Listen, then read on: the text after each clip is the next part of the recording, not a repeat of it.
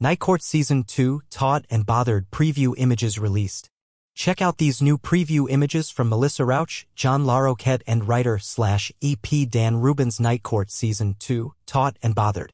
Welcome back to our weekly preview of what's ahead with the second season of series star/EP Melissa Rauch, co-star/EP John Larroquette and writer/EP Dan Rubin's Night Court.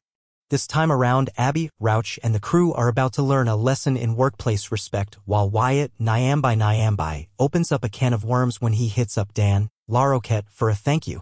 But before you take a look at the preview images for Taut and Bothered, nice work there, a quick reminder of the news that broke this week from the TCA 2024 Winter Press event.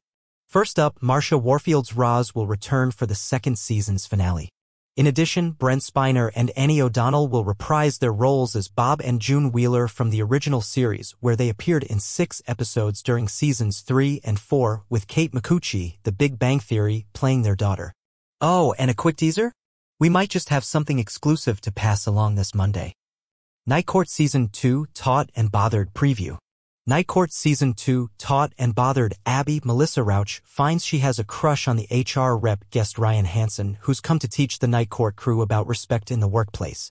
Wyatt, Nyambi Nyambi, gets more than he bargained for when he asks Dan, John Larroquette, for a thank you. The eternally optimistic Abby Stone, Melissa Rauch, follows in the footsteps of her revered late father, Judge Harry Stone, as she takes on the challenge of overseeing the night shift of a Manhattan arraignment court. Abby always sees the best in people, and her passion for justice is undeniable. In her quest to bring order and dignity to the court and reign in its colorful crew of oddballs, she enlists former Night Court District Attorney Dan Fielding, John Larroquette, to serve as the court's public defender. Still exceedingly self-confident, Fielding must adjust to a new boss and a new job, defending the downtrodden. And beneath his arrogant demeanor, there is